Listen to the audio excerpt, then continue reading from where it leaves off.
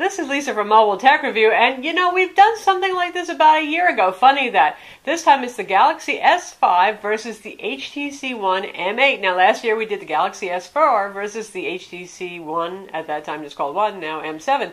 So this year, some of the same things are going to apply, but there's going to be some new things too. Now I know there's fanboys out there. I've seen you in the comments. I know you're calling each other's Muppets, puppets, and tools, so just chill a little bit, watch the video, and realize you got to respect both of these phones.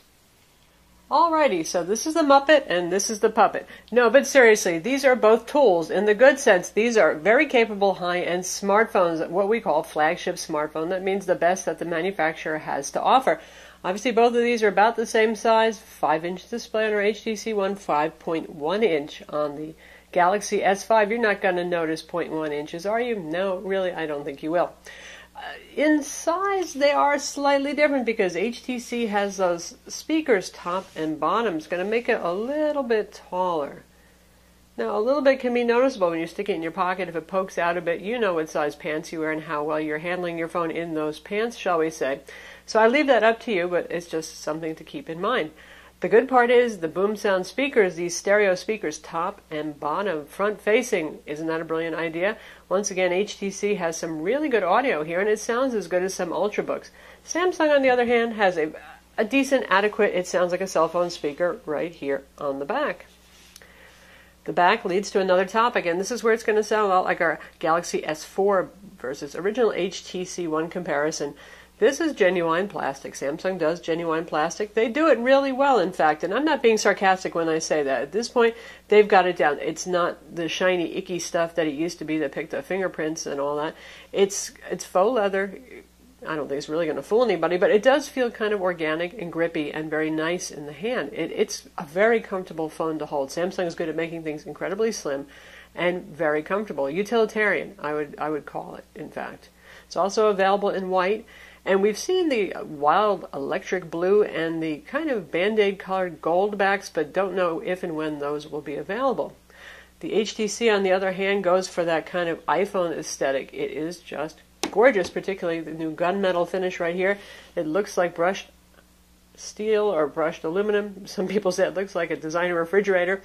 It's very nice looking, really it is. And I like the brushed look. This is aluminum, single piece here. They've reduced the amount of polycarbonate, so just little bits on it.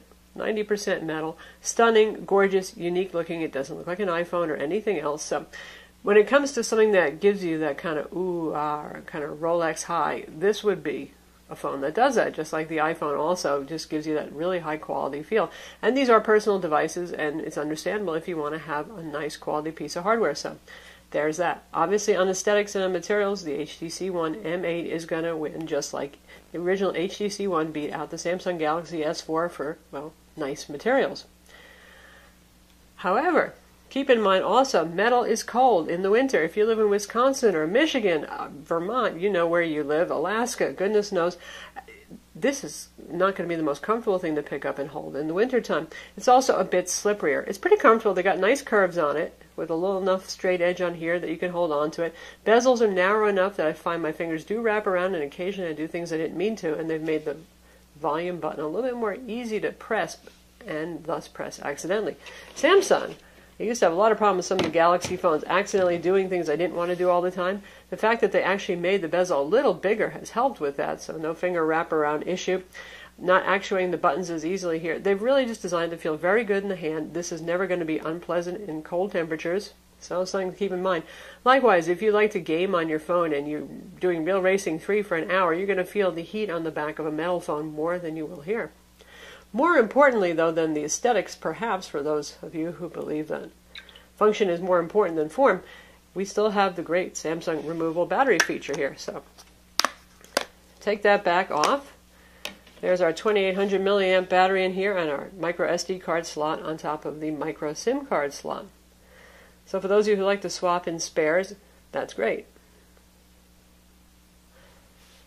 Also, that leads into the waterproof nature. Right here we have a rubber gasket. This is a water-resistant phone. Actually, not waterproof. Waterproof is even more strict standard. 30 minutes, up to 3 feet in water, supposed to work.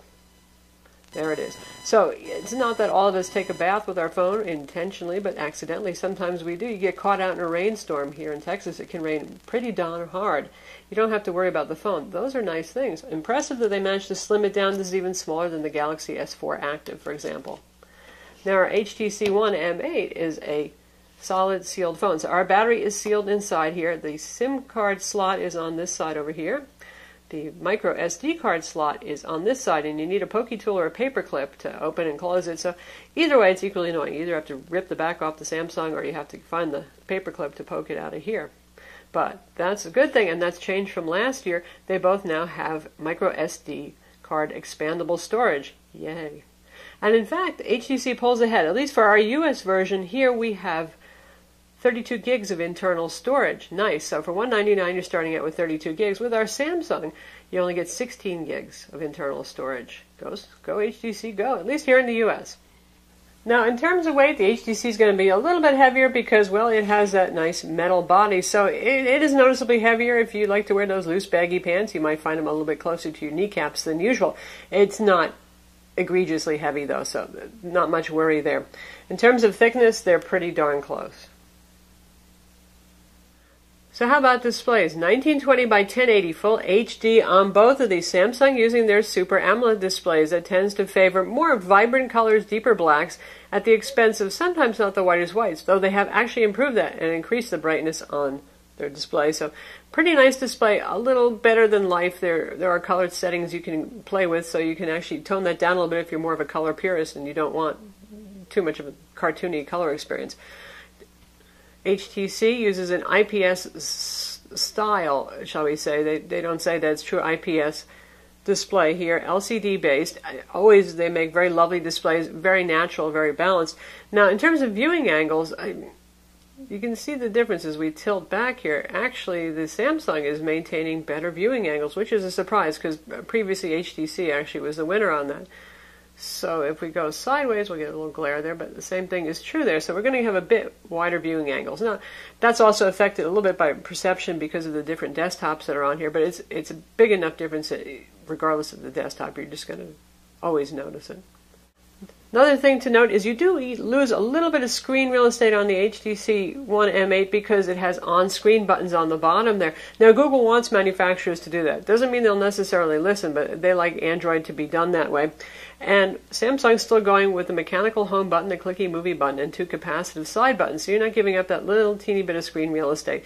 Honestly, it's not that much screen real estate. I don't think it's the end of the world. Some people are bothered by it. In fact, the buttons auto-hide in a lot of applications, so you won't see them. The challenging part is trying to find them after they have been hidden. Now for camera, you thought you knew what was going to happen here, right? Where I was going to say the HTC One M8 not as good. Well, we're talking about front cameras right now, and you can see I'm recording both here.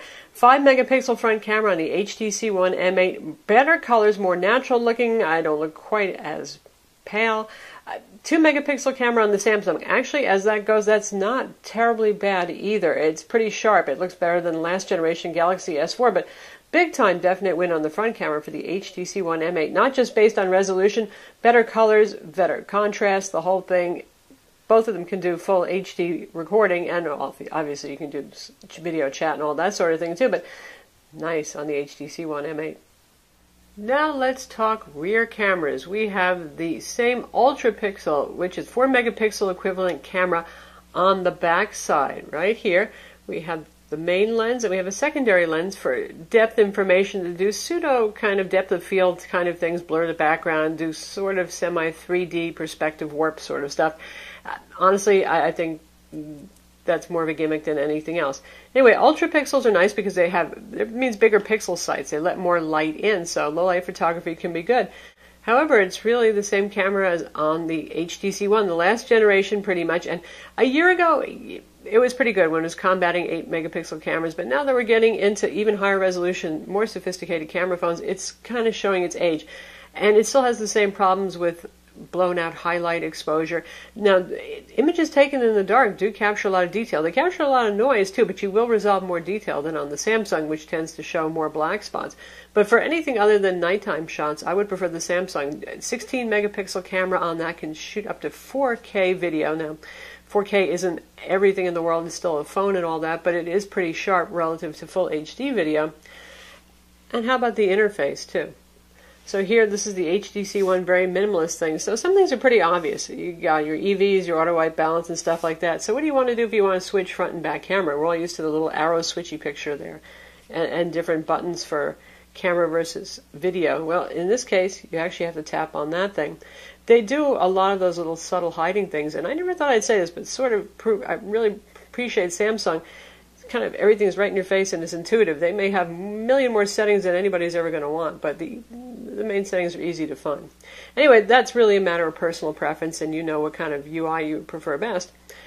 And we're going to roll in some sample video, both shot at full HD, same time within 1 minute of each other, shooting the same scene, so you can see the difference. And you'll notice that the HTC One blows out the highlights quite a bit more. So how about the Samsung Galaxy S5 camera interface? Here's what you've got. You can choose from modes, which is like beauty shot mode, shot, move, panorama, that sort of thing. Right there. It's pretty obvious when you tap on mode. Camera versus video. Flash control right there. Switching front and rear cameras. This is HDR on and off. That might not be so wildly intuitive, but all in all, it's pretty easy. You don't have to guess too much about what you're doing. And here, you know, Samsung, there's a million more settings. Now, you enthusiastic photographer types will enjoy having all those sorts of settings right there. So, lots to do right here on this interface.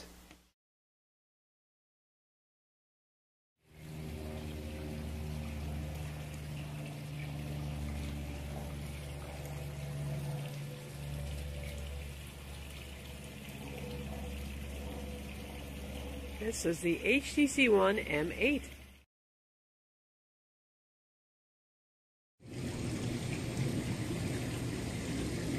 This is the Samsung Galaxy S5. Both full HD cameras. Notice the better water exposure and no blown out highlights. Now, speaking of lots to do in the UI, well, that's Samsung and TouchWiz, so you probably know who you are by now if you've been using an Android phone for a while. You either like that kind of pure, clean approach of maybe even a Google Play or a Nexus device, and certainly HTC Sense 6 on the HTC One M8 is also a very clean experience. And on the other hand, you have Samsung's TouchWiz and also LG's LG UI, which is kind of similarly wildly busy. So the icons are a little bit more cartoony here. I like to say Hello Kitty. Speed is just fine. TouchWiz is not bogging things down. Their new settings is kind of weird. Now, this stuff is just fine, but when you get into the full settings, there's their new settings thing, like 60 items to scroll through there. Not my favorite kind of thing. You still get redundant image viewers, video players. Samsung likes to do that because they have their own applications that they roll in as well, which is probably a little confusing to more novice users because they go tap on a photo and you get a choice. Do you want to open it with this thing or that thing, you know, that sort of thing. So TouchWiz is as ever busy. They have cleaned it up. They have made it a little bit less overbearing. It really doesn't weigh on the phone, but that is what it is. Now, for those of you who really like the phone, but you don't like that experience, of course, you can put on something like Nova Launcher or one of the other third-party launchers that does hide this. But you will lose some of the nice features, too, like the multitasking UI, the draggable, transparent video player, that sort of stuff. So there's some good Samsung stuff going on. It's just too bad you have to throw away it all if you use a third-party launcher, potentially. Another important thing, I think, is, see, right there it says, say, OK, Google. Look at that. It's doing search just like on a Moto X, which is pretty cool. So they've got that new feature. Okay, we'll stop it before it gets confused. So they've got that new feature from Google now incorporated in here. I like that a lot. Don't have to press any buttons. HTC, on the other hand, super clean look here on the UI. Nice. Looks a lot like a Google Play edition. Again, just your basic black background. You've got your icons unchanged, unmolested. So, pretty clean experience. And the way they handle settings is, well, you got to tap over here, and then you have quick settings over here, and then you can get to all settings if we want to go to all settings. It's not so different from the standard Google approach. They just use different color background on it, but straightforward, easy to use, no mystery mile of circular icons right there, so it's nice. And of course you get HTC Blink Feed. That's your leftmost screen right here, which is news, social, networking highlights. This is a bit more customizable than Flipboard on the Samsung Galaxy S5, which is a similar idea, and I'll show you that now too. They call it My Magazine. It's really Flipboard on steroids. So news sources here too, but you can't customize them quite as much as on Blink Feed, like I said. And with both of these phones, if you don't like this, you can actually turn this off and just have standard home screens. And your home screen is, by default, the home screen. So how about horsepower and performance? You're looking at the same thing, folks. Nothing to see here. Go home. Don't even bother with it. Both Snapdragon 801, that's a quad-core CPU clocked at, depending on the manufacturer, 2.3 to 2.5 gigahertz. Anyway, close enough to call a tie there. Benchmarks also very similar. Now HTC is the one gaming benchmarks and inflating results a little bit there. And Samsung says that they've stopped, but the numbers are still quite similar on all benchmarks. Both of these have 2 gigs of DDR3 RAM. The one place, as I mentioned, where HTC pulls ahead is by putting 32 gigs of internal storage versus 16 on the Samsung. That's for our US edition. I know some of you folks in Europe are getting 16 gigs on both of these. Equally capable of playing 3D games, anything demanding that you want to do with the phones. They got the horsepower. They both feel fast and fluid. Now, Samsung does fight back a little bit with the fact that they hack Android to allow app installation, or you can move apps rather to SD cards, and that works for not with system apps, but with other apps like games and stuff like that. Generally speaking, it works pretty reliably, so you can ameliorate the problem with having only 16 gigs of storage and 11 gigs available by doing that. Battery life, it's another tie right here. Both of these have high capacity batteries. Samsung has a removable battery. Of course, you can get those external battery packs. We've reviewed lots of those on Mobile Tech Review, so you're not totally out of juice with something like the HTC One M8 or any other phone with a battery that's sealed inside. But beyond that, you're looking at high-capacity batteries, the new very power-frugal Snapdragon 801 CPU, and they're both running at least a day on a charge with moderate use, maybe even a day and a half, to be honest. And that equals about 8 hours of actual screen on time. That's pretty impressive stuff. So both of these are real Energizer bunnies. Both of these have extreme power saving modes. They go about the problem in a different way. So if you're on your last leg, you only got 10% juice left, and you want to make sure the phone doesn't die on you completely, you can rely on that. Now, for our US version, that wasn't there at shipping time, and HTC says they'll make it available later as an update, so you can turn on the extreme power savings for our US version of the phone. Both of the phones support the latest version of Qualcomm's quick charging, so they will charge very quickly. Right now, I don't know if Samsung has managed to get their charger supporting the latest version of quick charge, but I do find it charges even more quickly. HTC says in the coming months the fastest version of the fast charge charger will be available for their phone. Samsung has a USB 3.0 port on the bottom, micro style, under a little door, since this guy is water resistant. Right there, comes with the USB micro cable, 3.0 kind of cable that goes here. You can also use 2.0 cables if you want. Right now, I don't think that's a giant selling feature. HTC still uses the usual micro USB 2.0 port on it. Now, the Samsung on the back has a heart rate monitor. You put your finger over the LED flash, wait and wait and wait. It's going to tell you your heart rate, which I don't think is the greatest selling feature, really. I think people who are that into fitness either know how to take their pulse by putting their fingers on their pulse point or use something like a Fitbit, But one thing that is very useful is the fingerprint scanner. So it's a feature I've enjoyed on the iPhone, and here it is again. So it shows you how to swipe, just like that. And it works. I like that a lot. Honestly, I'm in too much of a hurry and too lazy half the time to use a password on my phone to get alphanumeric or a puzzle-style password. That is easy enough to do. I like that feature a lot. The HTC One M8 does not have that feature. They did try that on the One Max, but it was a different kind of fingerprint scanning technology, and it didn't work so well, sadly enough. So for those of you who are fond of that kind of feature, you're going to get it in the Samsung Galaxy S5. You won't get that in the HTC One M8. So in the end, both of these are really lovely phones. And I've said this before, but it's true. Either of these phones, I would be very happy to use. They both have lovely displays. They're very fast. They're responsive. They're well made in their respective different ways. Samsung in their plastic, practical, ergonomic way, and this in the nice, fancy metal back. Not an easy choice. For those of you who actually listen to audio on your phone a lot, the HTC One M8 with the boom sound speakers surrounding the display, they're going to be a big win. I know you guys are dying to know which one I would personally pick. For me personally, this was a surprise. I know you're going to think I say HTC One M8. That's what all the tech journalists have been picking 2 years in a row now. And I haven't always been such a big fan of the Galaxy phones, but I'm finding that I actually enjoy the Galaxy S5. Personally, for me, a bit more, because I do like that fingerprint scanner. A high-resolution rear camera is really important to me. You may be different. That's why both of these are on the market. So that's the Samsung Galaxy S5 versus the HTC One M8. Again, available on all carriers for about the same price, $199 on contract and around $650 off contract.